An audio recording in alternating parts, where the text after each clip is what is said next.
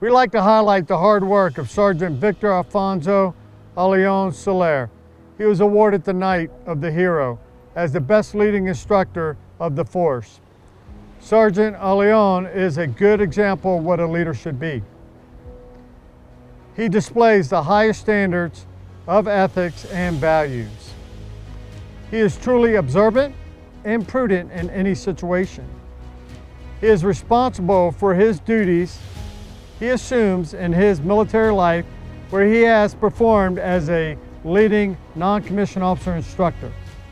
For 4 years and 2 months, he has served as an instructor for 15 Sergeant Instructor Leader courses, teaching subjects as uniform regulation and drill and ceremony with a total of 170 teaching hours.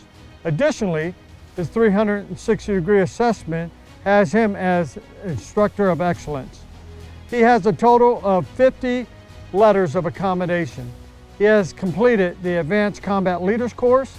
He has been to the Train the Trainer course, and he is the leading instructor sergeant. Regarding his decoration, he has been awarded the Presidential Sword of Victory and the Bicentennial Liberation Campaign Medal.